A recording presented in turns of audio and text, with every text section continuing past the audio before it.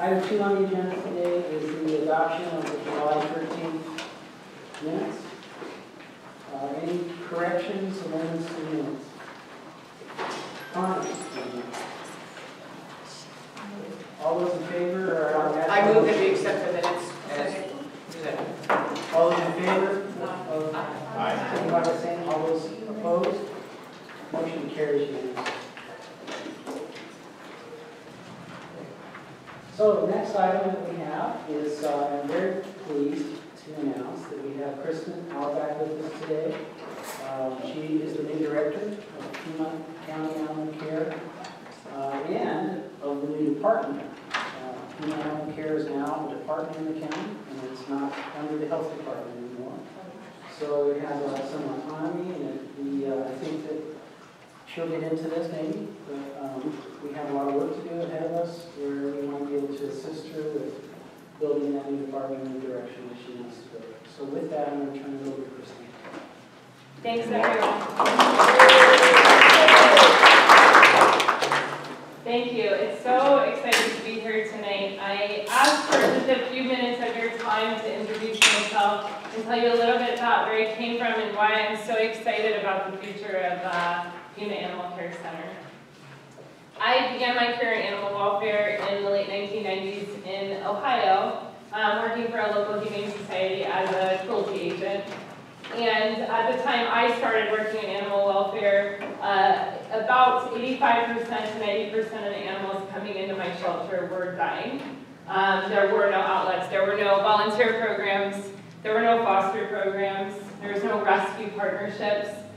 There were no lifelines for animals, and the community was kept out of the shelter. They weren't allowed in the doors, they were never allowed to see in the back. Some of you may remember these dark days of animal welfare. And at the time, 10 to 15 million homeless pets were dying in the country every year. And I worked for a very brief time, and was frankly, I was a young professional at the time and was really pretty traumatized by my experiences. Working in animal welfare at that time and didn't stay in the field for long, and it wasn't until 2012, after an entirely different career, going to college and graduate school at the Ohio State University and teaching at Ohio State on something totally unrelated, that I had the opportunity to come back to animal welfare at a time when everything's changed. The world has changed for animals. Instead of euthanizing 10 to 15 million animals, we're down to fewer than 3 million animals dying in this country every year. And PAC is no exception to that trajectory. I worked, in 2012, I worked in Fairfax County, Virginia, which is just outside Washington, D.C. I went into a shelter that had about a 70% save rate. It had full adoption restrictions on any dogs labeled pit bulls. I worked very closely with my advisory commission in Fairfax County, and we got those restrictions overturned. When I got to Fairfax, 85% of the dogs labeled pit bulls were dying. And when I left, about 8% were still euthanized. So we turned things around for big dogs there. And our advisory commission was really at the heart of that change. I went on to work in Austin, Texas at a shelter that's about exactly the same size as PAC, and is, some of you may know Austin is the largest life-saving community in America at this time. PAC's following closely behind. Austin achieved no-kill status about 5 years before I arrived on the scene. But I arrived to a community that had gotten to life-saving through a lot of infighting. There was a lot of anger. The community was really fractured. Rescue groups and partners weren't working together, and people had bad feelings about each other. And I spent 2 years there, and I learned so many lessons. They're saving, when I left Austin, we were saving a raw 98% of the 20,000 animals coming into that shelter. But while I learned a lot of lessons from them, what myself and my director were able to bring to that community is opening the doors to bring in the rescue partners, our volunteers, our fosters, really opening the doors to say we all needed to work together. This is a different time in animal welfare than many of us started in. And all of that fighting that so many of us experienced to get where we're at is no longer the answer. The answer now is all of us working together. So I wasn't really looking for a job when I found out Jose was leaving, but he's been a close colleague of mine, and I came to visit and got to meet with Dr. Garcia. and got to meet with the PAC team and realized that how much I wanted to be in this community, because you may not recognize what you're already doing, but you're making national history. PAC this past July just had its most life-saving month on the books that I can tell. We did 10,000 adoptions last year at PAC. That's more than we did at Austin Animal Center, as successful as we were. And unlike in Austin, there is no large lifeline rescue partner for the most at-risk animals. It's all happening inside the walls of the shelter. So I was amazed at what you were doing here, and I wanted to come be part of the change that leads this community forward. So I'm thrilled to be here. I've gotten to have a lot of FaceTime with Barry and the friends of PAC, and I'm looking forward to meeting and speaking with all of you about how we can all work together as we move forward into the future in a truly collaborative way, not just to help pets in our shelter, but to really look at the health of people and pets in our community, and to help more animals stay out of the shelter so that the animal shelter becomes truly a last resort, an emergency room, and a site of triage for our animals, but that we can do so much more of our work out in the community. So thank you, and this will be my third advisory commission that I work with, and so much important work happens in these meetings, and I've been involved with some great changes that have happened in advisory groups. In Austin, we passed the stray hole ordinance, which was the first of its kind, which allowed us to transfer medically at-risk animals on the day of intake, while still helping their owners find them if they were looking. We were able to do that because of the work of the advisory commission. So I look forward to working with all of you, and thank you for everything you're all doing. Great. Thank you, Kristen. You know, about a year ago, this committee was reformed into what we call PAC Act 2. And we had a lot of big shoes to fill from the people that had served in that position for a number of years. And I think that I can speak for myself by saying that the people on this committee, I think, are really highly qualified and motivated people. And I am anxious and I look forward personally for us all to work with you. I'm glad to have you. Thank you. So with that, the next thing that we have, item 3B, Chair. Dr. Garcia. Sorry. And Mr. Chairman, members of the advisory committee, thank you. First of all, I apologize for being late. I was trying to do something in my car that was relevant to that. But you don't want to know. But I want you to, so first of all, I wanted to be here to introduce Kristen, because you know that I am probably one of the biggest boosters of our leadership team and of our staff and volunteers within the Animal Care Center.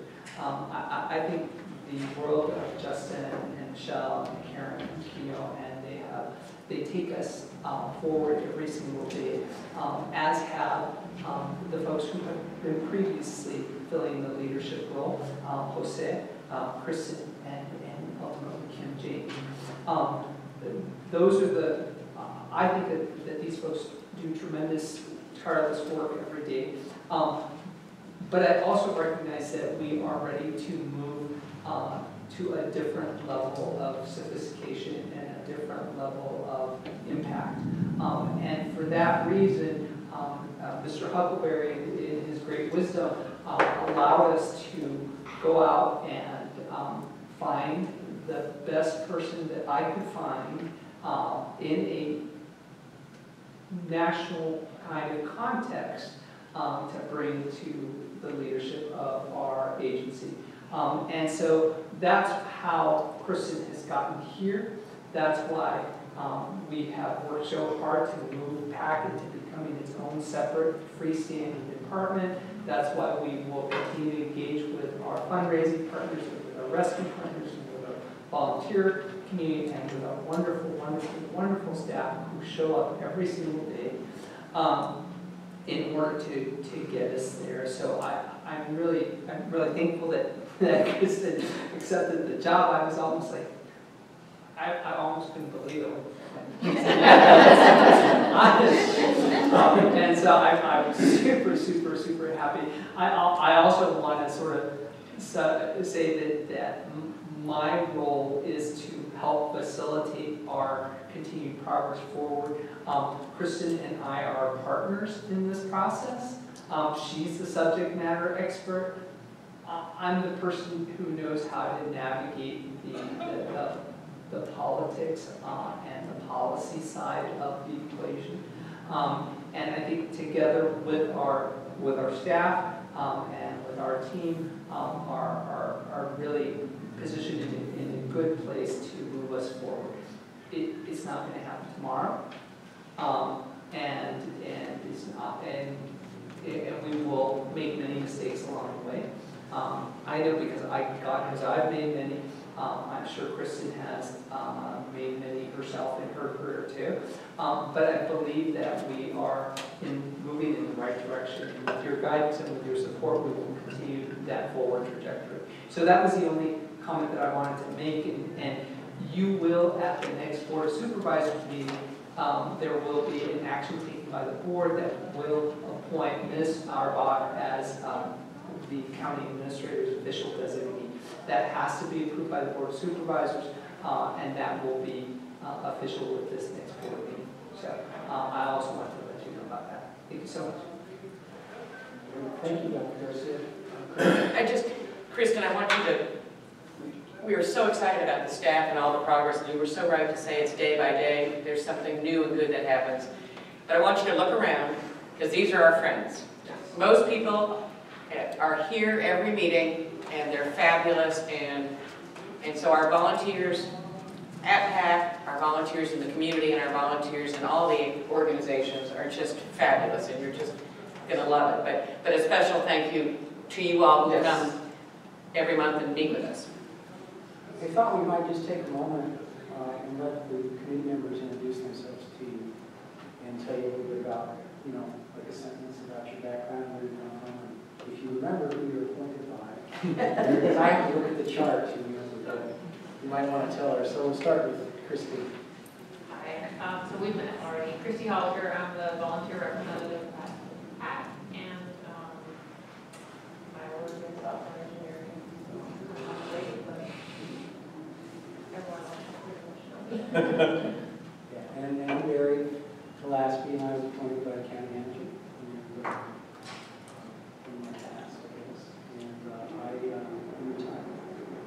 And I'm Andy Squire, and I get to have an appointment with you on the 29th. Yay. Thank you. Thank you. You have a very busy calendar already, so bless you. I know it's got to be crazy. So I'm the partners representative for those partners that are left, the Oro Valley City of Tucson. We're really excited, very, very excited. And the steps that have been taken, Kino and the team have done an amazing job out there. Everybody out there, considering the stress that the facility's been under, the issues that have been going on in the community, they've done a great job. The city, of course, has major concerns, as does Oro Valley, with cost containment. So your statement about, and Francisco's statements have been really clear.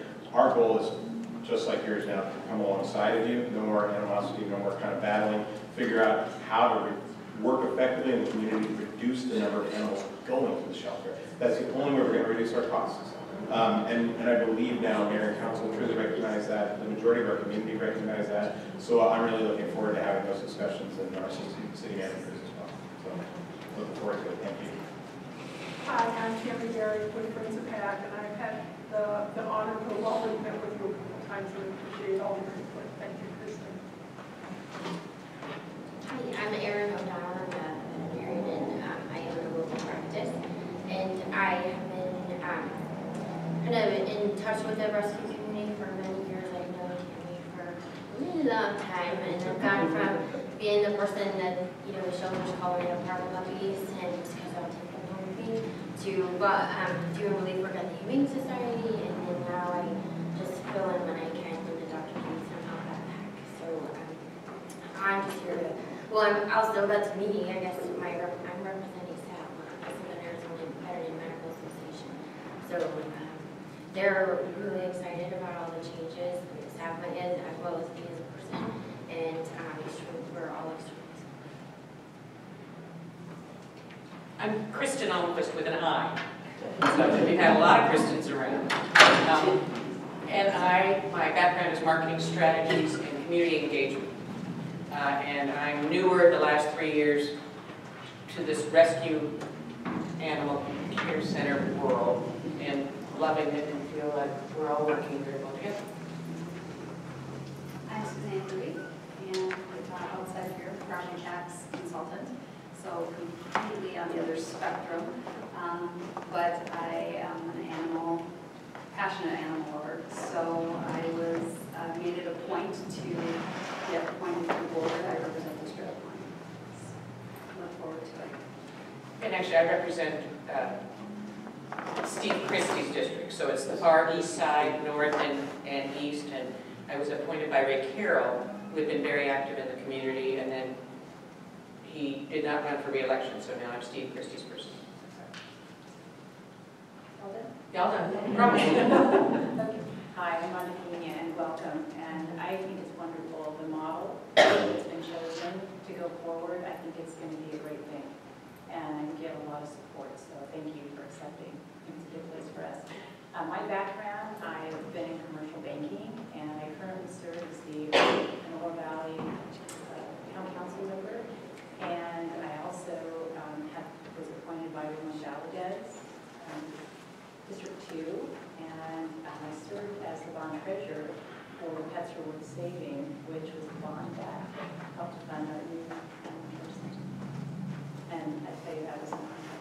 It was just a wonderful thing, so proud to be a part of it. I'm Dan Ekstrom. I'm a retired but recovering politician. I served continuously for 32 years and 4 months, including being the mayor of the city of South Tucson, in 4 terms on the PIma County Board of Supervisors. I have not retired because I haven't figured out what I'm going to do when I grow up. I have a consulting firm where I do most of the government relations, but I'm also real active in the community. I was appointed by, I didn't live in his district, but County Supervisor Richard Elias, District 5, and I was fortunate to be able to work. Now, Kristen didn't mention this, but she was the chair of the committee, Proposition 415 in 2015, that got the money approved by voters for the new facility. Rhonda was the treasurer, and they allowed me to work on the campaign. So it's good to have you here, and I'm really happy to see Dr. Garcia, the change to where now you report directly and you've gotten that kind of status. Knowing a little bit about county government, I think that is a real good thing that has happened, and I think a lot of good's going to come of it. Keep Dr. Garcia busy.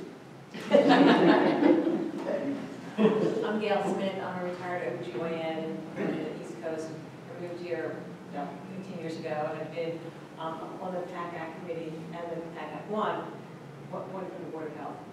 And I'm impressed with the changes that I've seen since I started and how forward-thinking the community, PIma County is just really incredible. And I'm really glad that you came. And I'm really glad you're going to help us keep moving forward. Thank you.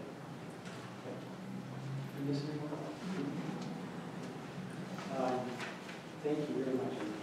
Item 3B, we were supposed to hear from Tamsin today. I don't see her. Tamsin isn't, I think we had, yeah, Tamsin wasn't able to make it, but I can share a little bit about her position within the context of the That'd be great. board of that purpose. She hadn't had an opportunity to be introduced yet, so we thought that would be nice to understand what her role is. Go ahead. So you, hopefully have received by now this new report, and it's the July Director's Report. It's actually a written report, not a statistical one. I'll be providing these every month to the Commission. They'll be publicly available online, and we'll also be sending them to volunteers and staff members. Communication in such a large animal welfare organization is always tremendously challenging, and I'm sure you've had the experience of a lot of time being taken up when you're just trying to get information about what happened the previous month. And so hopefully we can prevent a little bit of that and focus our time on all the important work we need to do by me getting in this report. We're going to be quite busy, and change is going to be the name of the game over the next year. Moving into the new facility is going to change a lot of things for us, operationally, organizationally, and so these reports will hopefully be of help. And if there's anything that isn't in this report that you'd like to see each month, please let us know. So what I'm going to do now is just go through a couple of highlights. I won't walk you through the entire report every month, but there's a couple of things that I want to mention. So we had a banner month. On this report, we let you know that 989 pets were adopted, and only 66 were euthanized total, and that should have said only 66 that were not owner-requested euthanasia. And this is, we looked at the numbers over a 10-year period, and in 2007, that number was 1,100 animals euthanized in 1 month. We've come so far. While we really want to celebrate the most life-saving month in history, we're still facing tremendous challenges at PAC. My second day, we received a 61 cat hoarding case. Did anybody hear about that on the news? And this is one of, how many hoarding cases this year so far, Sheena? 4 or 5 now. 4 or 5. And the conditions in this house were pretty difficult for the cats that came in.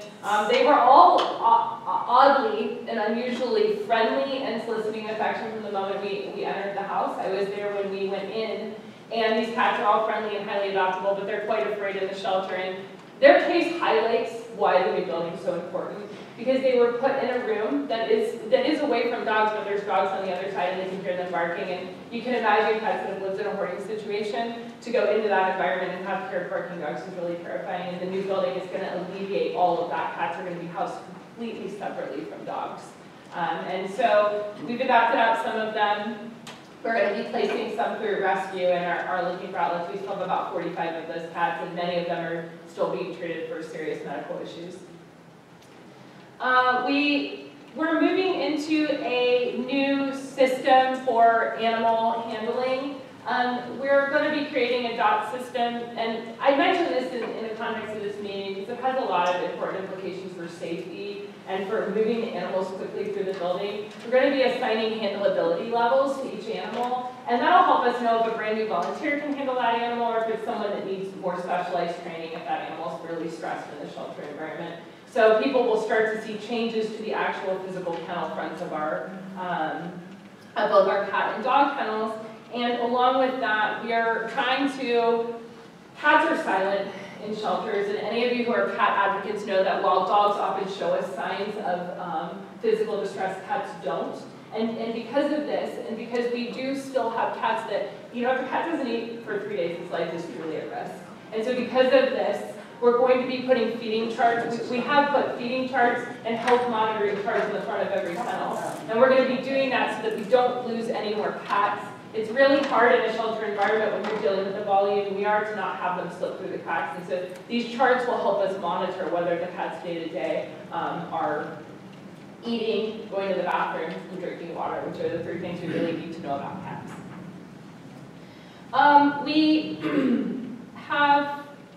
So Tamsin, who wasn't able to be here tonight, is the newly hired behavior and enrichment coordinator. We've got anywhere from 350 to 400 dogs on site at any time. That's a massive number. It's hard to even sort of wrap your brain around it. But we have people that clean their kennels, but without our volunteers, our dogs would sit in their kennels 24 hours a day. And with our volunteers, they're sitting in their kennels typically more than 23 hours a day, and that's just reality of life for shelter dogs. Tamsin's initial focus has been providing kennel enrichment so that at least her dogs have something to do. We know that behavioral decline leads to euthanasia. When they can't handle the stress of the shelter environment anymore, they become unmanageable, and that's when needless euthanasia happens with dogs. So her first task was to fix that problem. And so when you see our kennels, it kind of looks like there's like trash in them. It's not trash, it's enrichment. We basically, treat toys and other items that we can give them, we're going to. She's also going to be tasked with starting dog play groups, which has now become a national best practice led by Amy Sadler's Dogs Playing for Life program, so that our dogs can get out of the kennel and we can socialize them and help learn what dogs are actually social with other dogs. which will move some of our medium and large dogs much more quickly. In Austin, all of our playgroup dogs had little signs on their kennels that said, "I have a playgroup rock star," and those dogs flew out the door. And they were some of our, most blocky-headed guys who sit the longest, but the dogs that really were playing with others just got adopted like that. So she's going to be starting play groups. She's going to be focusing on the longest stay dogs first. And we're going to be getting, thanks to the friends and a grant from Best Friends, we're going to be getting martingale collars on all of our medium and large dogs. This is going to be, What kind of collars? Martingale collars. This will be a significant step to improving handler safety, preventing escapee dogs from getting loose from their kennels, and it'll just overall improve safety and handling for all of our dogs. A martingale collar is different than a typical collar. Okay, so you have a buckle collar. A martingale collar has a little loop so that when the leash tightens, that collar tightens around the dog's neck so they can't slip out of them. Have any of you ever had a dog slip out of a collar? Sure. So the martingale collar prevents that from happening, which is why we use them in shelters. Lastly, the last thing I want to mention is that you may have heard that starting yesterday, we began our training for our volunteers to have access to our shelter software system. I met with Dr. Garcia my first week. We met with all the appropriate county agencies, and we were able to move forward on this really quickly. This means that our volunteers will each have unique user identification numbers, very similar, just like our staff members do. So if Joe is in the shelter volunteering, Joe can log into a computer just like a staff member. She can enter notes into the shelter software system. She can read all the notes on an animal. She can enter photos. And importantly, she can assist with adoptions, with intake, with returns to owners in a way that volunteers have not been able to do in the past. So this should be a really significant step towards empowering volunteers to help in every possible way that they can. And I gave you way too many links. I noticed I totally got all of them. But if you want to read all the news, we were definitely in the news a lot this month. And so next month we'll probably just provide you a more abbreviated list, but that's all of our meeting engagement this month. So if anyone has any questions about it. Just a comment, if I may, Mr. Chair. Thank you for that detail. That was fantastic. I know it helps the team to have somebody who helps compile all that now and put that together, because that's like sort of the last thing on the list in the scramble when all that was going on. So this is great. It's extremely helpful to my manager and to my assistant city manager. We're excited. Dr. Garcia, this will probably fall back to you a little bit more. We're really excited about the opportunity to look at a new licensing software opportunity, and for both of you. And I know that Assistant City Manager Garland would love to partner with you all or talk about that, as we've been running a very not wonderfully successful pilot for licensing in Parks and Rec. It's just been really small and challenging in a lot of ways because of the system. So we would love to figure out how to partner on that moving forward so we can really make it, if not super easy just on the web, accessible throughout the city, through the region, to help all of us down that path. So. Yeah, what we're talking about is web licensing. So there's a lot of available technology that we're not taking advantage of in relationship to animal services, and one of those that we're looking at now is web licensing. So this would be an add-on service to what we already have available in the county, and it would mean that you could you could license your pets at home on your computer, you could go to a library kiosk to do it, or you could come to the animal center and register your pet on a kiosk. We would still keep the available service, the available existing license service, because some people don't have access to computers or aren't comfortable using them or need assistance. But this would be an add-on service that would increase compliance rates, improve customer service, and utilize all those new technologies to help us get more pets licensed to get them home faster. Yeah, awesome. Thank you. Thank you. The additional commentary that I would add is that this has been something that we've been envisioning, sort of bringing on at some point. Part of the reason why we are trying to be methodical and deliberative about this is because there are revenue implications for our partner jurisdictions, and there are revenue implications for ourselves, and there are real costs that are associated with these things. But we feel confident that we have a strategy to try to understand those And our plan is to bring that back to the PAC and to the jurisdictional partners so that everybody can have eyes on how we're approaching this problem, what we think the pluses and minuses are, and to start talking about timelines for implementation and procurement and all that stuff. Just with regard to licensing, I mentioned this last time I was here and it came up, but involving the veterinarians is probably not a bad idea either, just because we give a lot of rabies vaccines, and if we had a way that was just really easy to direct our pet owners and say, well, here, just go here and license your pet, it's super easy. I mean, they normally do what we recommend, and so if it's super easy, then we can pass that on as well. Thank you. I was at, just going back to your partners and your fostering programs, I was at Hacienda the other day, the new assisted living on River Road, and there were 3 of your little kitties with the residents, and they've been there since Friday, and it was a riot looking at their charts and dots, because here they were bottle fed, and they had a lot of beginners. But anyway, but that's exciting to have it be a PAC program and to have, you know, the seniors working and the staff. So anyway. Thank you. The next thing was an update on the animal welfare private property search. Policy update.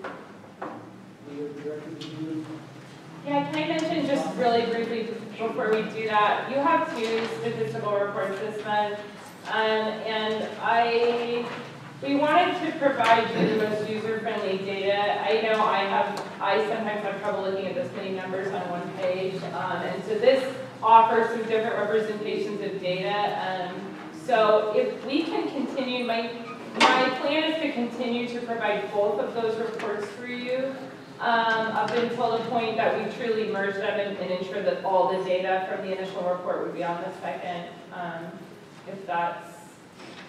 Well, I think the question would be for the committee, and I don't necessarily expect an answer tonight, but I think if you take a look at the information that Kristen is providing, is that adequate? Does it provide the kind of information that we feel you need to know?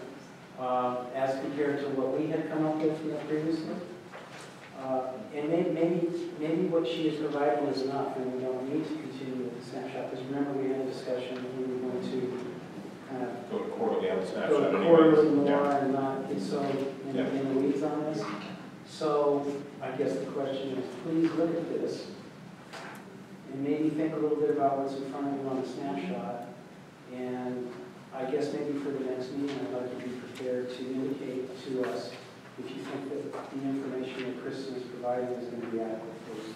Or how would you like to enhance it if not? Mr. Chair, might I suggest that maybe rather than just go 1 month, we maybe go a couple of months and just get us acclimated to what these are. Even for an old guy like me, I found it pretty interesting. Yeah. Okay. So let's continue with the snapshot in your report for next month in September, and then around when we come up again in October. And maybe we'll give people time next week to ask more questions about the information that she provides here. And then we can go ahead and have some more discussion about it in October. That's at least the committee's approval. Okay? All right. Are there any questions on the information that was provided tonight that anyone would like to ask while Kristen is with us? Kristen? This offsite event mentioned here, that's the one that we talked about here before, right? Where we're doing who was there? Did you go? Microchipping, yeah. Is that the summary of that? It says the offsite event, July 15th. So that's basically the When you guys went to South Tucson? Yeah, that's Yeah, exactly cool. what it is. That's just basically breaks down to how many animals received that specific microchips, rabies, FRCP. What's the FRCP? That's the cat. Oh, okay. And then the microchip. So the only thing I see that is missing, and that's my fault, is that I should have also placed a number of how many animals were seen altogether. So that could have given you an idea of, so on this specific day, 293 animals were seen on that property. So then you can gauge, well, if there was 293, 266 out of the 293 the Department of Stemper shot. Mr. Chair, Kristen, what I heard you say was integrate. So you were kind of looking at merging these two sort of into, because I love the dashboard component of this. The visual is very handy for a lot of people. I certainly agree that seeing these for a couple of months and people getting used to them so they can have comment, and that gives me an opportunity to go back to the partners and see what they like a little bit better, is a great idea. And I appreciate that. But yeah, there may be a way to kind of merge, which would be awesome. That's kind of what I heard you say. Yes. Okay. Yeah, it's great. Okay. Yeah, I think what I was going to say is that there was specific Yeah. information on Yeah, pieces that we want to felt have. were useful to them, make sure that we communicated to Kristen, so that we do it on. It's cool. All right. So back to the agenda. Is it okay to move on now, Kristen? Okay. I didn't mean it that way. Buckle up, Kristen. I'm all screwed up today. So animal welfare, private property search policy. Mr. Chairman, Chris has asked that I speak about this. This was something that well, first of all, let me start assuming that not everybody in the room is a Fourth Amendment expert, and I don't consider myself either, but I do have a long background in law enforcement. And this summer, working with Animal Protection Services at PAC, I noticed times when we should have been able to go into a residence because we knew that there were animals in there that were in jeopardy, and we didn't. And there are times that when we did go in, we found deceased animals. Now, whether they died as a result of that time period or not, we don't know. But it still is upsetting enough that I recognize that the Fourth Amendment, obviously, it protects all of us, our right to privacy. It's one of the most cherished and I think most agreed upon amendments in the United States. And there's 10 recognized exemptions to the Fourth Amendment, including search warrants. One of those is considered, they call the rescue exception, or the emergency aid exception. And it's been upheld for a long time. The Supreme Court of Michigan versus Fisher upheld that if a law enforcement officer or an agent of the government has reason to believe that an occupant, and it's key that we use the word occupant, an occupant inside the building is in need of emergency aid or care, that the law enforcement officers or agents of the government can enter for that purpose. And it's been recognized recently, there's a trend across the United States, most spearheaded probably by the state of Oregon, that exemption can also apply to animals. Domestic pets, animals, it's been interpreted different ways throughout different communities.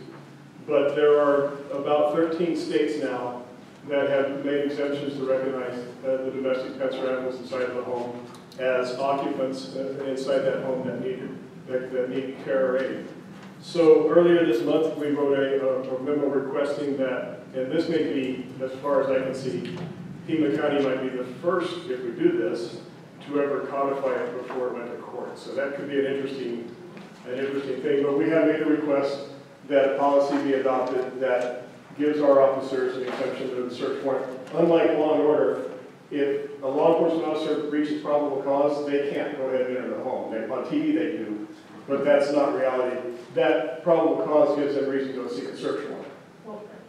If I could say, we're talking about cases where we believe that there's no one on the premises, the owner is not there, and there's animals inside whose lives are at risk, who are in immediate danger. When we know that there are animals whose lives are at immediate risk and there's no owner on site, we are drafting a policy and working through Dr. Garcia and our appropriate avenues to create a policy that will allow us to enter those homes simply to get the animals out and save their lives. Yeah. What I would add is that there's been a lot of conversation, a lot of time that I've spent with our PIma County attorney, in this case, supporting us, Paul Ferreira, in terms of even above and beyond any such change in policy. What are the things that we can do now, and how do we facilitate the acquisition of warrants when we believe that they were necessary. How do we start creating processes that allow us to take more prompt action? One of the questions I had for her was, when was the last time we asked for a warrant? Well, it turns out we haven't asked for a warrant in a very, very long time.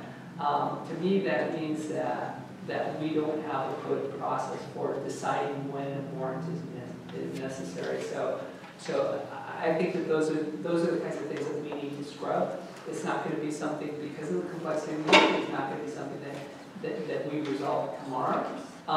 And it is just something that's going to have to pass a lot of legal scrutiny. But we wanted to let you know that we are undertaking the homework that needs to happen in order to make some potential policy recommendations that may be appropriate for us to bring forth to the board, and certainly as we look at kind of the county's legislative agenda at the state level, this is one of those things that I have put on my boss's desk as something we should consider. So that it's a complicated issue, and we certainly don't want to trample on property rights, and the county would have a lot of liability if we exercise our ability in this room. So we need to be very, very thoughtful about this. I thought there's laws against negligence and abuse of animals. Correct. So how do you, if you're suspicious that there's an animal in danger, how do you substantiate not doing something if we have county and state laws against negligence and abuse? I was a fine line. You're absolutely right. That even with those laws notwithstanding, the recommendation of the county attorney's office is that we would still require a search warrant under those conditions in order for us to effect the rescue of those animals. And so that's where it starts getting really murky really fast. And I think we just want to make sure that whatever solution we come up with would stand legal muster and would stand scrutiny. Ron, please. Mr. Chair, members, and Dr. Castillo, so the legislation that was just recently passed where a citizen could break a car window to get an animal or a person out, how does that come into play? Or does it give us a little bit of weight in this? Sure. In regards to that, that legislation exonerates the person from any civil or criminal liability if they break a window to rescue a child or a pet inside the car. That's a situation that's pretty unique, wherein it falls under the plain view doctrine, where you can look through the window and see the child or pet in distress. So under plain view, as a citizen or a law enforcement officer, you're granted a little bit of a hurdle over that Fourth Amendment right there. So you can look in and legally look in and see the situation and take immediate action against it. That law just exonerates you from civil or criminal liability if you do that. Interestingly enough, though, that state law does tie together children and domestic pets in the same law, recognizing that they both can suffer and both can die. The challenge is if you as a private citizen sort of break the car window in order to rescue a pet, there's potentially a different type of liability that's attached to if one of our officers does. And so that's part of the reason why we need to be thoughtful about how we implement it. Kiina was absolutely correct. If we see an animal in distress in that sort of situation, we would obviously take action, but we would do so with a little bit of exposure that perhaps a private citizen may have would be slightly different. So that's why we want to be thoughtful and smart about whatever it is that we do in the space. I have a thought on this, and I would appreciate it if staff would tell me if I'm totally off base. But one of the things I wanted to interject into discussion about this as we approach it is that perhaps we need to view it a bit more broadly. In that, for example, if we have a hoarding case in the community, a human hoarding case that also includes animals, if we already have law enforcement officers that are charged with protecting the public health, safety, and welfare, there is most logically, in my mind, a really good possibility that there's a human risk element there too. And if we all, you know what I mean, in terms of disease vectors, in terms of other things that affect the neighborhood, all of that. And instead of just looking at it that we need permission to go and rescue animals, there is also the aspect of this looks like a dangerous situation that may affect both human and animal welfare. And if we already have law enforcement officers, you know, with uniforms that have certain powers and privileges under those rights, I think that as we approach re-examining how we do this with the laws, we need to look at it that way. Because the question I would ask is if we have law enforcement officers on the site and they suspect that there's a dangerous, for example, if things are rotting in a home, and it could mean that there, you know, are poisons, it could mean, you know, all sorts of things, and it affects the whole community's health in that regard. So that's all I was thinking, you know, we need to address it and call in the other agencies that might be able to help. Mr. Chair, you're absolutely right from the standpoint that there is the health department and has delegated authority from the Arizona Department of Health Services to declare something a public nuisance. However, despite our ability to declare public nuisance, it does not authorize us to enter into a private space. And so, for instance, the situation that is most commonly happened in Maricopa not that long ago when we were dealing with the Ebola traveler kind of thing. There, you know, somebody wanted to go and assess for whether there were mosquitoes that could transmit this disease. A property owner said, no, you can't. And the property owner has that right. And even despite in that case, a very sort of clear sort of public health issue. The other situation that we come into more commonly here is when we are dealing with vector control kinds of issues, where we get calls about somebody has a green pool that is breeding mosquitoes. Can you fix it? Can you do something about it? We actually have to go to court for a warrant that will allow us to actually enter that property in order to do that mitigation, even under the circumstance where there is active disease transmission. So yes, we do have some flexibility. I think the piece that you're talking about also, which is really critical, is the coordination with other law enforcement agencies. And so, for instance, in a relatively recent case, we're being called by the Sheriff's Department, by TPD, by the appropriate law enforcement. So our law enforcement partners actually do recognize that when they're dealing with a hoarding case, and there are animals involved, that we are the right people to call. But you're absolutely right. These are complicated kinds of things that we need to continue to explore and refine. And if I may, in the city's experience, certainly with hoarding, especially in my time working as a council aide, sadly, tragically, it's actually helpful to address the psychological issues generally of the homeowner, the person who lives in the home, get them help, and get the home addressed if there's actually animals there.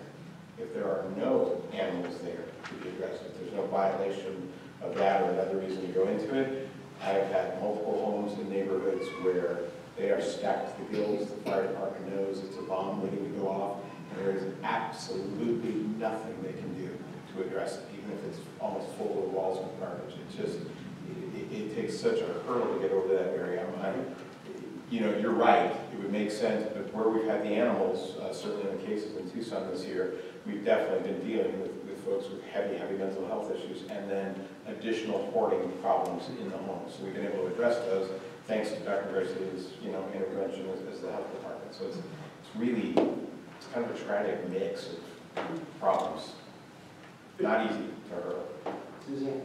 I have some clarification. Are we talking about entering onto somebody's private property in the absence of a homeowner? So basically we walk up to the door, we think that there's an animal in danger in the house and there's nobody there. Are we talking about entering at that point? Or are we talking about entering where there is a person there that's basically denying us access? So first of all, as a law enforcement agency, the PAC officers already have the authority to enter through curtilage to the home. And if they have reason to believe that a crime or evidence of crime is in sight, then we can seek a search warrant to go in. The exemption that we're looking for, or we're talking about right now, and the exemption is that any police officer, any law enforcement officer, any agent of the government right now has an exemption or will be granted an exemption to that warrantless search if they believe that there's a person, an occupant inside the home that is in immediate need of aid or may die if they're not treated immediately. And it's a reasonableness, it comes into play all the time, and it's all judged after the fact, unfortunately. But it's reasonable to assume that if the house is on fire, then that law enforcement officer can enter the house, they can force them to enter the home and make sure there's nobody in it. And it's reasonable to assume that if there's a call of domestic violence and they get there and hear gunshots, they don't need to seek a search warrant to go into the home. That reasonable exemption has recently been extended to animals. And it's not, it would be the exception, not the rule. It's not something that we run into very often, once or twice a year maybe. Would we be in a situation where we felt strongly, or that officer felt strongly enough that there were animal lives inside that home that were immediately in danger? We can get a search warrant relatively quickly, within hours, but this is a situation where that officer would have to believe that hours are too long, that 2 or 3 or 4 or 5 hours are too long. And in this case, that exemption doesn't give the officer the right to do anything but go in and render aid to the occupants inside the building. Even if they went in and saw evidence of another crime, they have to back out and get a search warrant to continue past that. The exemption is strictly to provide aid. So are we going to have clear guidelines that we can look at to say in what instances we would, because there's going to be absence of visual sight here. So like fire obviously would be an easy one. The house is on fire, we're going to go in. But barking dogs inside the house, things like that, obviously, I just want when we're dealing with animals, human emotions tend to get involved real quick for a lot of us. And we hear a dog barking and barking and barking and barking, and we call PAC. And it's like, okay, the dog next door has been barking for 8 hours incessantly. PAC shows up. At that point, I mean, it's like, I do look at liability for the county, because it's like, you can't see that the dog is distressed. So at what point do we determine it's okay to go in there and that we're not going to come across? And just to sort of give this context, that is why we are so very early in for having conversations, precisely because of the complexities that you identified. This is not trivial. If we open up the door and enter somebody's private premises, it is not trivial. I wouldn't want somebody to open up my door and enter my private premises. How about breaking that door? How about breaking a window? How about, it gets complicated really, really fast. And so that's part of the reason why we need to be thoughtful. We just want to let you know that we're in the process of beginning to explore how we get this done lawfully and appropriately, because we know this is a sticky, right? Yes, and if I can, real quickly, I'm sorry, kind of put your mind at ease. In the situation you're describing, no, that is not justification. That's not existing circumstances. Right. Yeah. I think to be able to provide, I think what you guys are looking for is, like in the circumstances of a hoarding case, you have animals that come to the window, and you'll find animals already laying at the window that you can medically assume that they are lateral, something needs to happen right now. And those are the cases that I think that we are aiming for. And Dr. O can speak to this, is that you see these cats thin, and the hoarding situations that they have all the same, what we call hoarding symptoms of they're thin, they have nasal discharge, and they're laying there, you tap on the window and they don't move. Those are the things that we want to get in as soon as we can. Yeah, because we're going to have to, if we do this, I mean, and don't take me wrong, it's like, I'm all for this, but we're going to need to be able to, without a doubt, prove that we had probable cause for entering that home. And so the officers are going to have to be trained in exactly what is probable cause, knowing full well that there's a really good chance that they're going to be sitting in front of you know, in court and up on the stand defending their reason for going in there. So it does become, you know. I'm sorry. And I appreciate very much what you're saying. Our officers already are, they do receive the training. Again, this exemption is well tested. It's been tested in courts for many, many, many years for humans. So this is it. You know, this is something that the exemption to enter a home or enter a residence in exempted circumstances has existed for a long time for humans.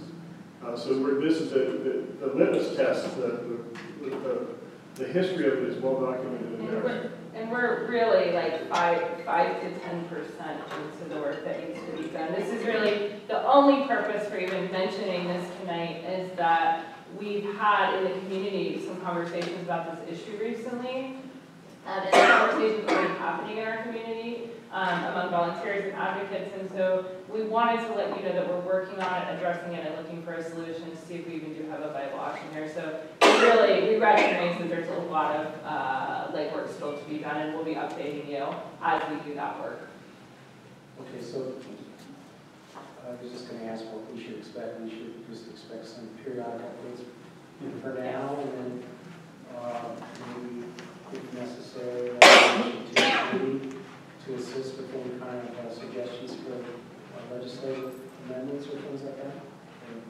Yes, Mr. Chair, I think that you can expect. We'll update you again at potentially the next meeting. We'll have some updates. Okay, thank you. Old business, tent update. It's ongoing each month. Oh, the tent! My favorite part of my new job. Well, we've been in conversation with Christy, who's been just on it, and thank you for that. I think the staff do a remarkable job, and this team continues to amaze me every single day by their diligence, but it is a large and daunting task to operate that facility at this point in this heat with the tent. And so Christy's been tremendously helpful. We've been in conversation even today. The temperature continues to fluctuate and get above 90 during the day. We have a protocol. What we're going to be doing at the end of this week and early next week is reviewing that protocol, making sure it's everything we need, because Christy's brought up several important issues that aren't addressed. We're going to engage Christy and a couple of other volunteers who have some intimate knowledge of this tent. We're going to revise that protocol and look at it again next week and get everybody on the same page, and then ensure that everyone is receiving the same communication. Central Pet, our cleaning contract company, all of our staff, all of our volunteers, and all of our other stakeholders, so that we can all be on the same page as we move forward into these last stages of having this tent be part of our daily life. Any questions, comments about the tent? Okay. Thank you very much. New business. Adoption follow-up update. Well, I received a communication from Joe this morning about this issue, and this is something that's been, this adoption return issue has been near and dear to my heart for many years, because as we see an increase in life-saving, we naturally see an increase in adoption returns, but we also increasingly live in a culture where pets are expected to act like teddy bears. And when they go home, the expectation is that they go home and they immediately adjust to being truly perfect animals, and with no recognition of the trauma that is shelter life for most of our animals. And so it's a national problem. Rates of return haven't gone up too significantly in relation to, outside of their relationship to the increase in life-saving. But nonetheless, they're a real issue for us, particularly at PAC this time of the year. We're completely overcrowded, and there's a lot more we can be doing. And one of our key first steps is getting our volunteers access to the shelter software system, because our first plan is to form a volunteer-led team. We're going to do some targeted adoption follow-up to start with. We know that sending home a 10-week-old kitten to a family, we have a less our return is less likely than a senior dog who maybe has incontinence issues. And so we're going to start to do some targeted volunteer-led follow-up, working with a team of volunteers who will be trained in counseling for follow-up. Because with follow-up, we don't want to encourage people to bring the pet back. We want to make sure it's a good fit, give them the resources they need, and let them know that they do have an avenue for support if they need it. And so we're going to start with that targeted follow-up, but I always say the adoption counseling process really starts the moment the pet walks out the door. And in the future, that's what we hope sheltering looks like, that people aren't listening when they're taking home their new family member. But we're hoping to manage their expectations while they're with us, to really improve that counseling process so they're giving them as much information as we can. And then that relationship begins when they walk out.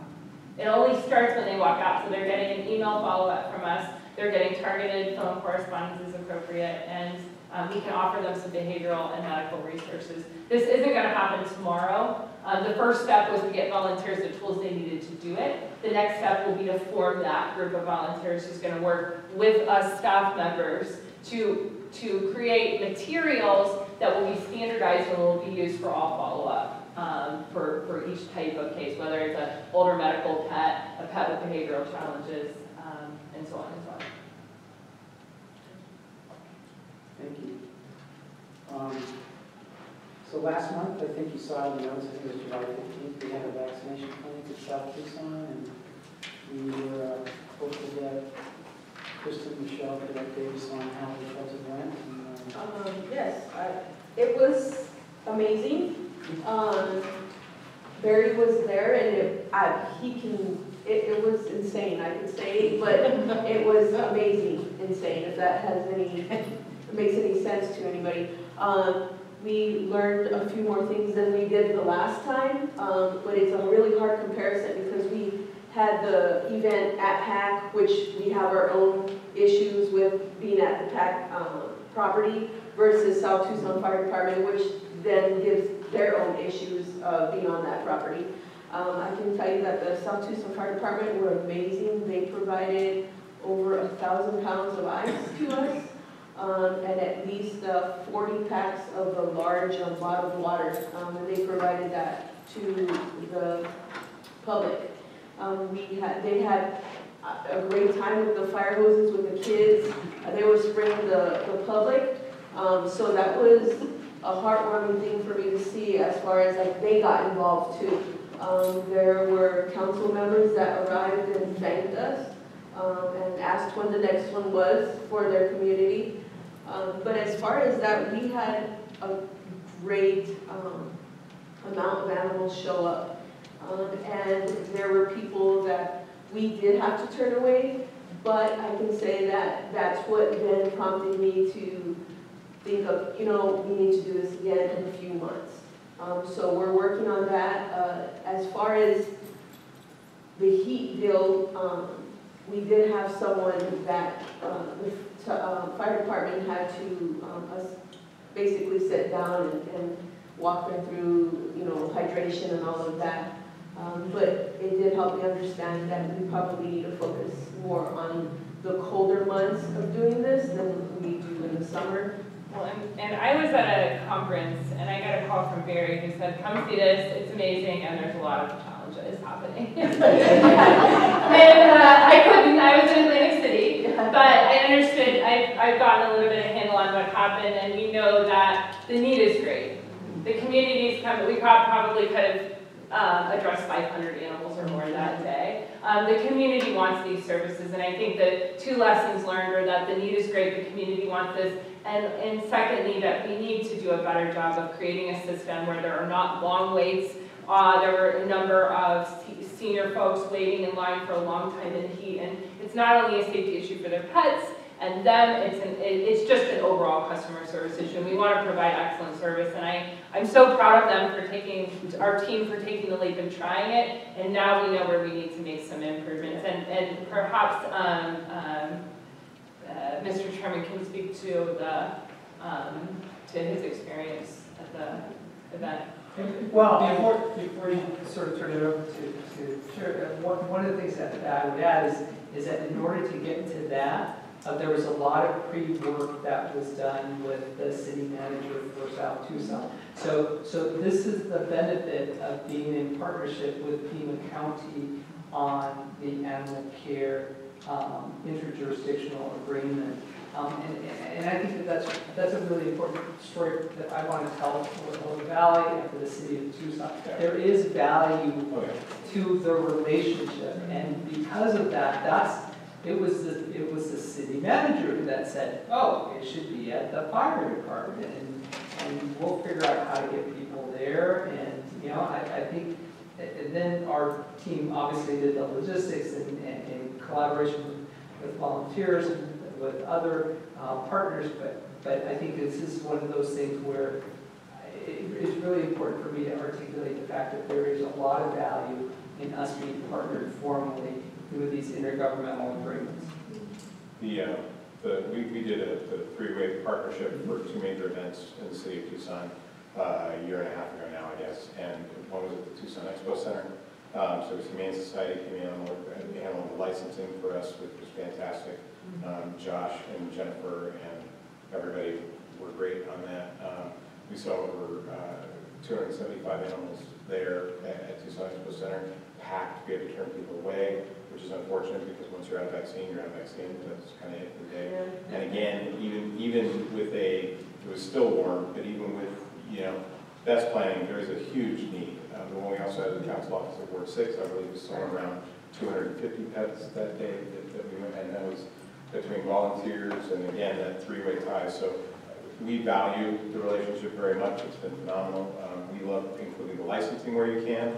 We also recognize that in some areas it's critical just to do the initial outreach, because to ask for that $18 fee to come in, that's more than what some people can handle in some parts of town. So it's great that you did it. That's very cool. My goal is to get this TCC to take one of their indoor cooled areas, warehouse type, where Jim Quick holds his. Yeah, the X-Halls. That is my ideal place that I would like to do a very, very large event, which would also invite other veterinarians to help in that. Well, we'd be happy to talk about that, Michelle and Kristen. I mean, that's something we could definitely look at. I work with, I'm the Gemshell liaison for the city as well, so I work with the TCC constantly. So, yeah, we would need to time it. Yeah. It gets crazy, but yeah, and it would be a great space for that. Very cool. Kristen? Did we have data on where all these folks came from? Because I met a lot of people that day that were not from South Tucson. I just wondered. Yeah, I don't have data. I can get the data. I have all the sheets that we went through. I could probably have it done by zip code. But there was many people from not specifically South Tucson, but I think we'll find that regardless of where we stick the vaccine clinic. Yeah.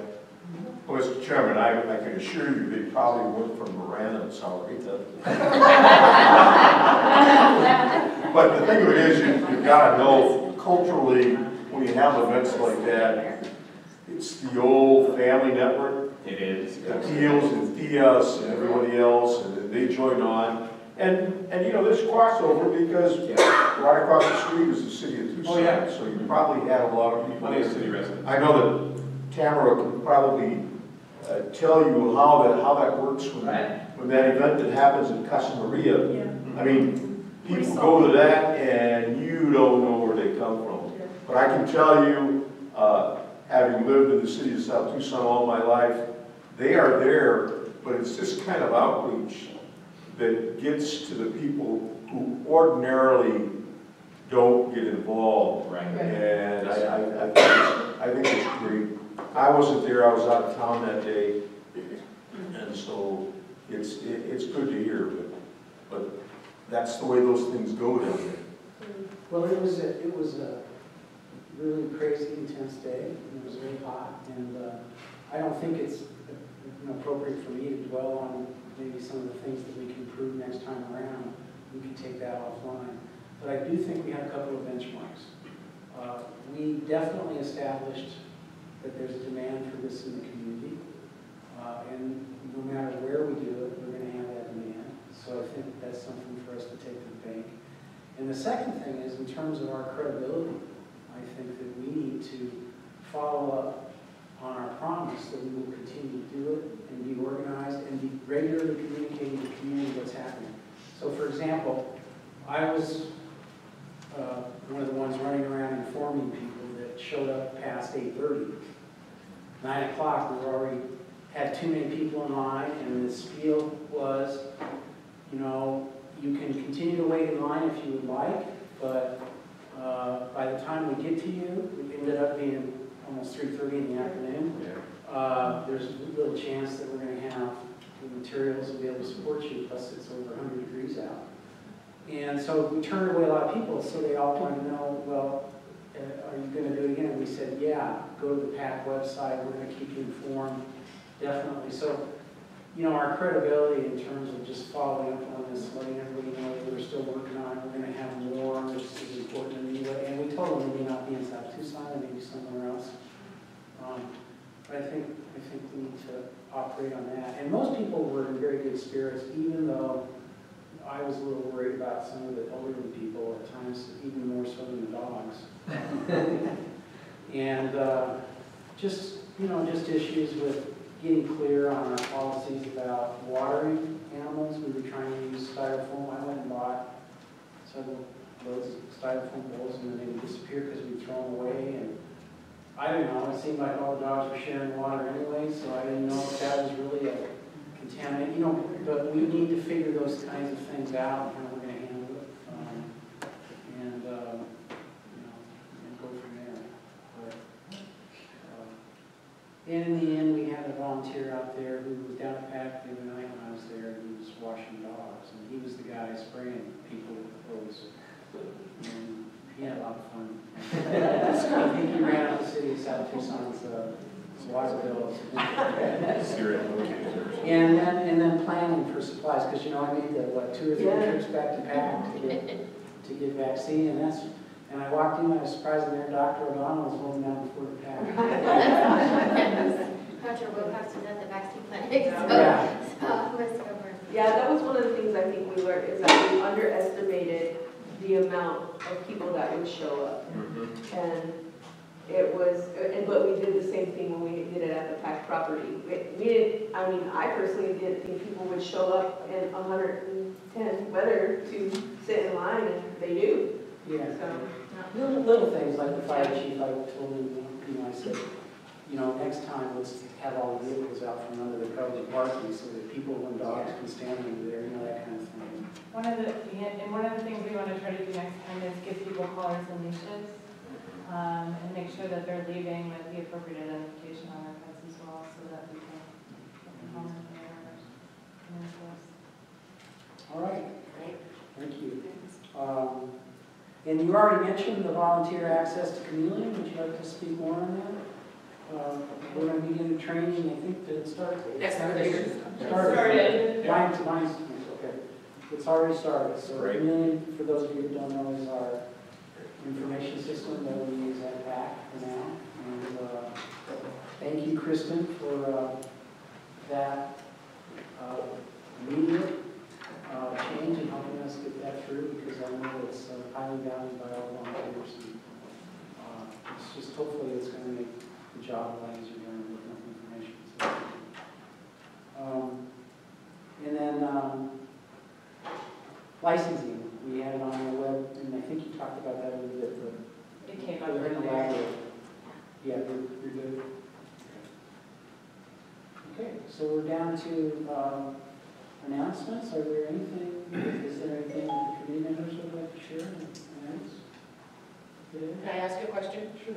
Maybe Kristen and Kino and everybody, just giving us an outline for the fall, if there's going to be any activity or announcements about the opening, just as we're working with our representatives and our organizations. Just September we're going to do this, October, November, just to keep us in.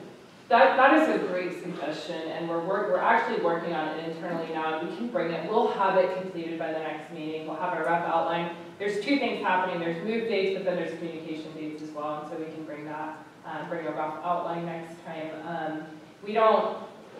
Keno and I joke that we sort of have like one job that's the construction project and one job that's the rest of our job, but we've been planning is well underway, and we're in the final stages of planning phase one. And phase one is, in terms of the most complex operations, that's most of the organization. All the medical, all the CATs, all of that is in phase one. But we're going to be moved in by the 26th. We start that move at the beginning of December, and it is almost the beginning of September. So we're into the embers, which means we're really getting close. So we'll bring you a timeline, and the plan for the public, the sort of public announcement about the new shelter is the 28th of December. And that's not going to be a large event. We'll save the large event for the completion of the full building, but this will be a small news release and small media event. So I have a question. Are you guys going to bear the burden of the move all the staff and county resources, or do you really need to kind of organize the volunteer force to help with the elements of the operation? We're going to be communicating with our volunteers. We're probably going to ask for a lot of help on a couple of key days, because what we want to prevent is closing the shelter for any amount of time to move. So our goal is to stay operational 100% of the time. That's a lofty goal. So what we anticipate is having 3 days where we have all hands on deck days. The first one of those will be the moving of the veterinary suite and clinic, and we'll be asking everyone to come help us get moved in one day, get all those medical areas moved in one day, so that we'll remain open, try to get it done mostly before we open for the day. If I can, Mr. Chair. The volunteers are going to be a big part, a big aid for us on that day when we remember we have 700 animals that have to be moved too. So there'll be an opportunity for very wide support. Dr. Smith. I would assume that the day that you would be animals, you would have all the newscasts there watching that, because I think it'll be a great thing on television to watch people moving, the volunteers walking the pets into the new building. Yes, we're going to identify. There's a number of opportunities for media engagement. One of the ones we're most excited about is moving animals out of their current medical housing. If any of you haven't been for a tour of PAC, please come before contact me and come before the old building closes, because it's truly going to be something to see. The hardest part for me about the whole facility is those medical areas. We really don't have any housing for cats at all. Dogs are housed in X pens, which are those little round pens. In that medical suite, and the environment is it's incredible. They're saving the animals there. But that day that we move from that area to our new state-of-the-art medical center, it's going to be truly a day to celebrate.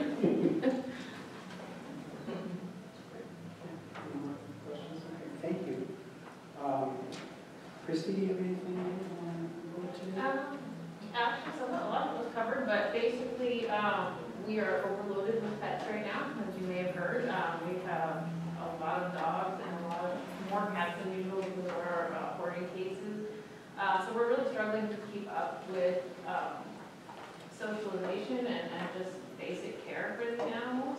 So volunteers and staff are working really extra hard to do that. Putting a lot of extra hours is a lot of stress on everybody. So we really are looking for ways to find more volunteers, find more walkers. We had 150 dogs to walk today, and they didn't all get out yet. Hopefully they will by tonight. And we have a lot of cats that are not getting human interaction and things like that. So I want to invite everybody to tell their friends that we need volunteers at PAC. And maybe we can, share, we can send out the volunteer flyer to all the community members so that we can all share those with our circles. That would be helpful. Yeah. I mean, to really. Yeah. So I will do that. Christy, can I ask? Yes. In the report, it says 111 volunteer applications, 77 new volunteers, 38 attended training. Are those numbers typical? Was that a good month? I think we're pretty. I think it's good. I think we're getting better. We're increasing more and more. But as we've talked about before, it's a difficult job. A lot of people find out it's not for them, especially these months. They come in and they're coming in at the worst time, and it's stressful and it's hot, and so we have a lot, turnover with the new folks. They come out and they realize, it just isn't for me. But we are getting some great volunteers, and it's just constant. we just always need more. But this time of year, you know, I do a guest group walk twice a week called Rough Runners, where we don't do any running right now, it's way too hot. But if anybody wants to join that, I'll include that link. You can come once or twice a week, or either of those events, and we just get the dogs out for you, and you don't even have to. You're just a guest walking with. Basically, yeah, it's a mini guest walk we do twice a week. So I'll send that information with the flyer, and you can recruit some extra guest walkers from inside of our circle, or cat care folks that are interested in that sort of thing, because we need everything.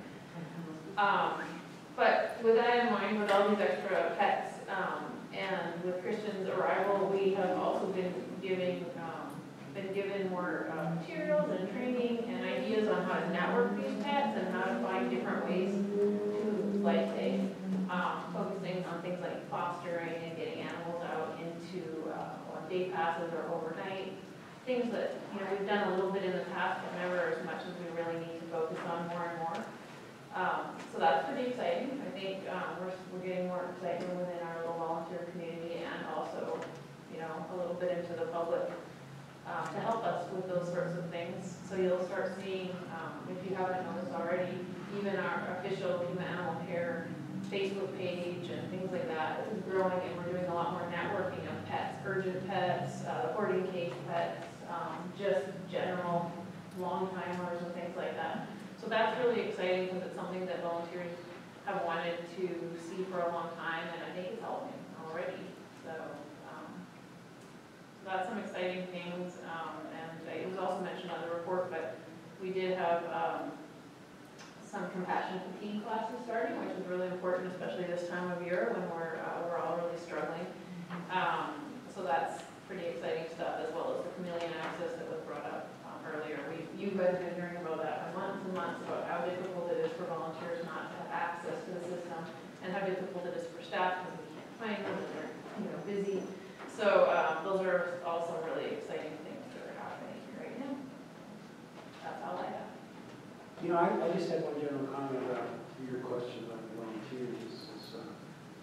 I think one thing that we can probably try to figure out and help with Gina with over time is when we need help, we just kind of shotgun through emails. And it's this blast of information that doesn't really specifically identify a person. And maybe there's a way that we actually have volunteers that like to talk to other volunteers, and we create a networking stream or something where we can, you know, like a phone tree kind of thing, like we used to do in elections, where we get people motivated for events and things like that. Because I know, because we have the distribution list on the daily adoptions, that it's just, you know, every night you have 50 emails on just people that, you know, saying what happened to this dog.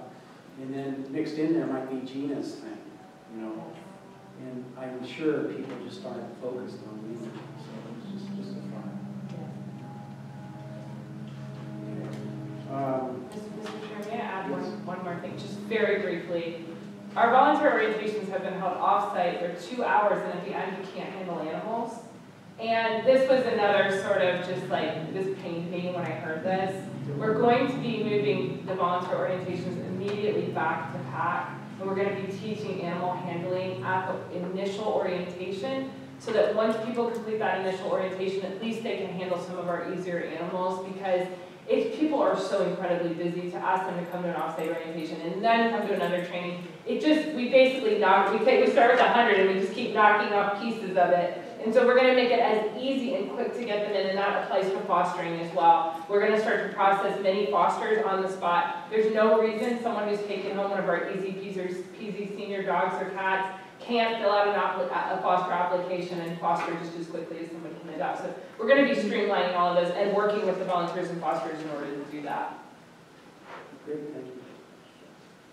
Okay, I'd like to announce our volunteers of the month for this month. And we have Lynn Jo Namsick.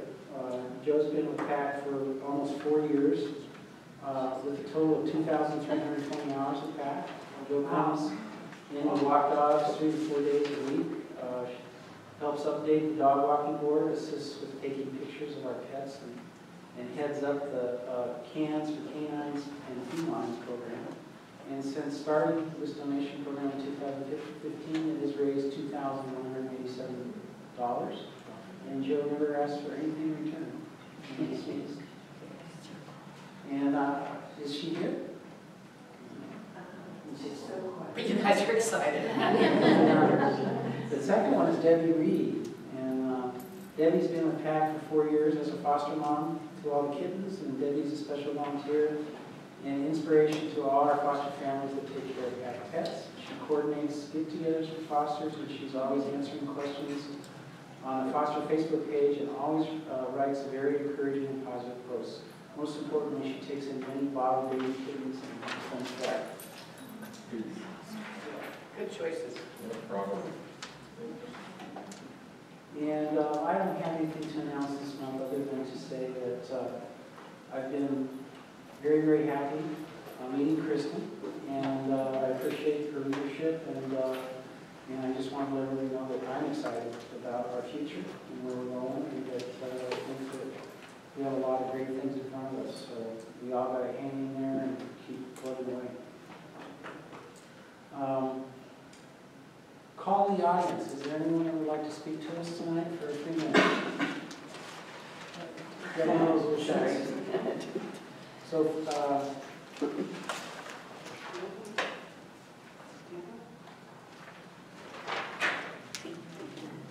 for the record, it's Marcella.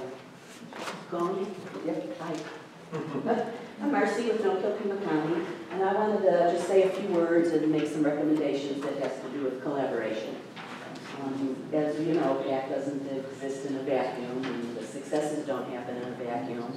And a lot of the experiences, the successes and failures and ideas of other organizations in the community have a huge impact on the success of PAC, because PAC relies on rescues and other partnerships. And so I wanted to give an example, a story that is not a big deal, it's not a big example, but it's a recent one, and it's a No Kill PIma County story, and so I thought I'd share it. So back in March, Friends of PAC and PAC sponsored a conference on missing pets, a missing pet partnership brought in, and it was a real inspiring workshop. And as a result of that workshop, No Kill PIma County decided to start a lost pet initiative, and to help people prevent losing pets and then help them get their pets back to their owners. And so what we thought we would do would be kick it off in June with microchipping across the city, or across the county actually. And so we thought one of those microchip events needs to happen in PAC. It just makes sense that it happened in PAC, and we would try and hit the different corners of the county. And so I met with Justin and asked what he thought about that, and he thought that's a really good idea. And so we had some discussions about dates and other places that No Kill PIma County would do it besides PAC. And within a few days I heard from Justin that he got so excited about that. And he heard, I think it was Austin had done something that he saw, that did a marathon at the shelter leading up to the 4th of July. So, which was obviously the June marathon was to help animals get lost on the 4th of July. And so he decided to bump it up a notch, and he contacted the Humane Society and see if they wanted to get involved. And they did.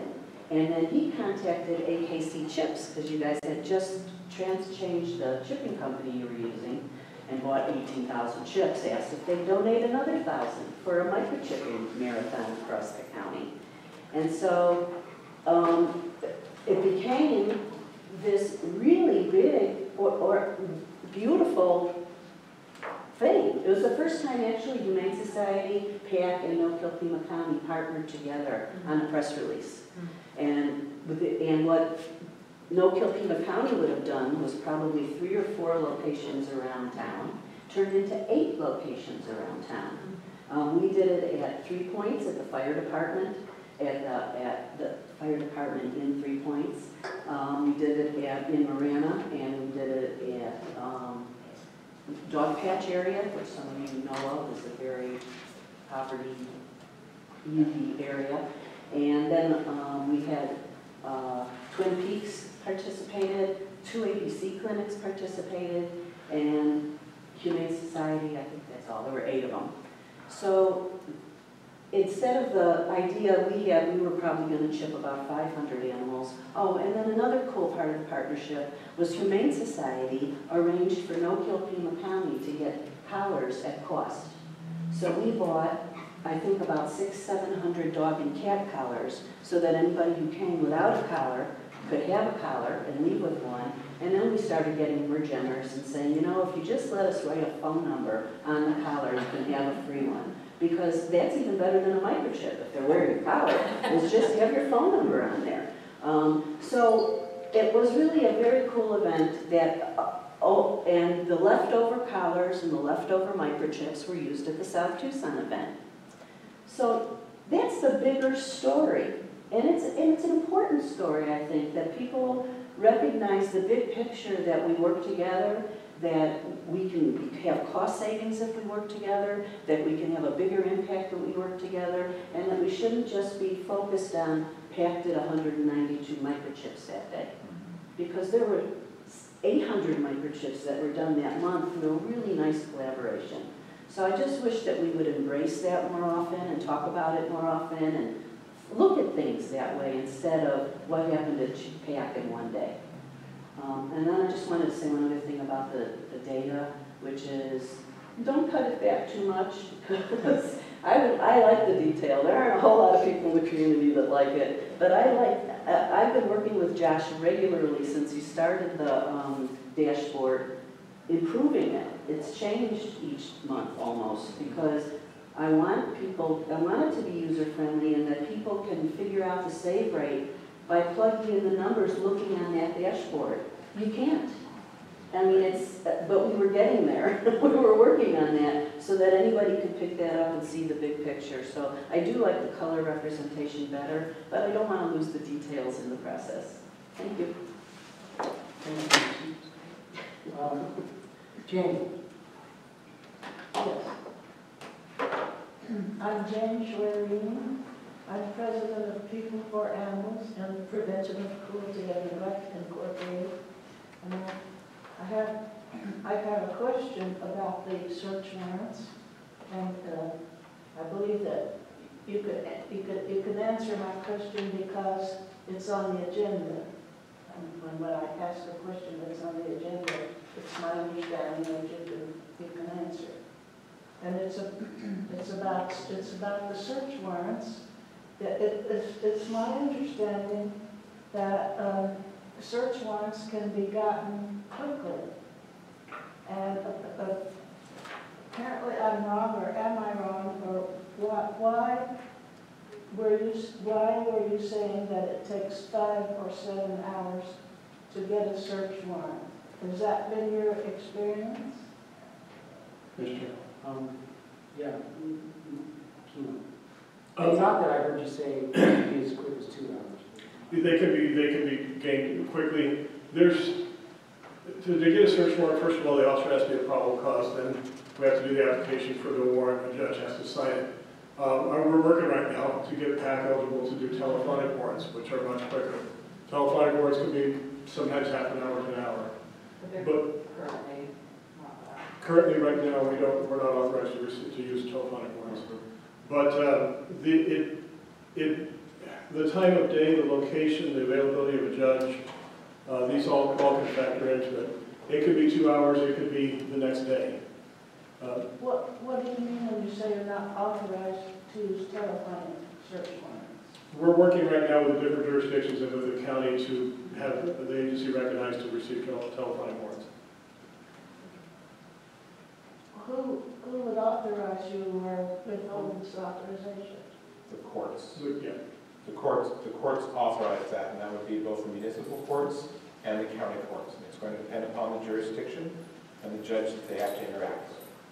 So it would be a reciprocal relationship created between the county courts and the city courts, and authorizing, anytime you go through any type of telephonic process, the city and the county have both done that in other elements of, including video testimony. They've done it to protect domestic violence victims, things of that nature. that there's a pretty detailed process people have to go through to make sure that they meet all the legal requirements to effectively proceed using that structure to protect the rights of all those involved, both the persons considered the victim and or the persons who are considered the perpetrator. So it's a pretty complex process that their attorneys will easily be able to work out with folks, but it takes time to go through that cycle. Yeah, so what we'll do is we'll make a note that as we go through further discussions, we might want to do at some point a review of what the warrant process is so the public understands what we're talking about. That'd be great. If we could talk about that at a later date, we would appreciate it. Okay? And that's even before the telephonic one. I mean, just what is the warrant process? And what does it mean? That'd be great. I'd be happy to send it with them. Yeah, and it may be just a clarification of where we're lacking versus what a regular police officer may do with a telephonic or whatever, just so we know what our deficiencies are, or maybe they're not deficiencies, but if we can improve how we're doing that. Okay? All right. Thank you. With that, I would ask for a motion for adjournment. Second. All in favor? Aye.